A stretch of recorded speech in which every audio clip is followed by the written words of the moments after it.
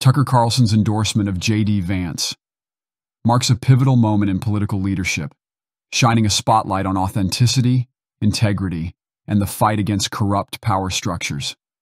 It's vital to delve into the emotional and psychological effects of Carlson's words on his audience, highlighting how they reinforce their values and skepticism about the political system. I guess that's the other thing that I learned. So now JD Vance is the VP pick, and I think every person who pays close attention has got to be thrilled by that. And if you don't know much about JD Vance, I'm not even going to make a case for JD Vance. I'm going to tell you what I just saw, which is that every bad person I've ever met in a lifetime in Washington was aligned against JD Vance. And I do think the negative case is often more powerful because I know of myself, I do not think I'm a particularly good person. I have strong reasons for feeling that way. I don't always think that my side is right. I know for a fact I have been wrong many, many times. And I hope to correct and be honest about my error. So it's not like I think that, I'm always, God's always on my side. Sometimes I'm not on God's side. But I definitely know who's representing the other side. It's a lot easier to tell who the people who are only in it because they like, killing other people in pointless wars. Like I know who those people are. And their odor is so powerful that I can smell one when he walks in the room. And every single one of those people in a line that would extend from Milwaukee to Chicago was lined up over the last week to knife JD Vance. Not on personal grounds. I mean, he's a perfectly nice guy. He's like one of the only members of the Senate with a happy marriage. True. But because they thought he would be harder to manipulate and slightly less enthusiastic about killing people. That's it. That he would be an impediment to their exercising power. And boy, they went after him in a way I've just kind of never seen, which I think happens every day in Washington. I just don't have a vantage on it because I'm far, far away and grateful to be. And again, I was just reminded that this process is so ugly that normal people do not want to participate in it. And yet normal people have to suck it up and do so anyway because the consequences are just so profound and so very serious. That's the first thing I was reminded of.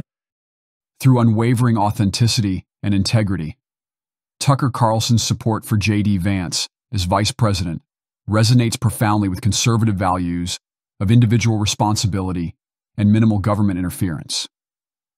Carlson emphasizes Vance's resistance to manipulation and opposition to unnecessary military interventions, painting him as a candidate who stands firm against corruption. It's commendable how Carlson candidly acknowledges his own mistakes while offering steadfast support to Vance, who he perceives as battling a corrupt, power-hungry establishment. This struggle for individual authenticity versus inauthentic power is crucial in Carlson's narrative. Carlson's portrayal of Vance's opponents as power-seeking rather than morally driven amplifies the emotional and psychological impact on viewers. For them, Carlson's fervent support for Vance and his critique of the current political elite likely fuel distrust in the political establishment and ignite a desire for leaders seen as honest and incorruptible. Vance, embodying these values and struggles, garners loyalty and commitment from Carlson's audience.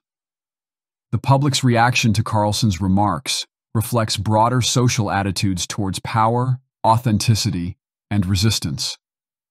Supporters of Vance might feel validated in their skepticism of the political status quo, energized by the prospect of a vice presidential candidate willing to challenge it. Conversely, critics may argue that Carlson's comments exacerbate political polarization and reveal deep divisions within American politics. Evaluating Carlson's effectiveness in rallying support for Vance, we see how he portrays Vance as an empathetic and principled figure, using personal anecdotes and emotional appeals to connect with his audience. This style of communication is crucial for fostering faith in Vance as a candidate capable of building a strong emotional bond with voters and driving meaningful change.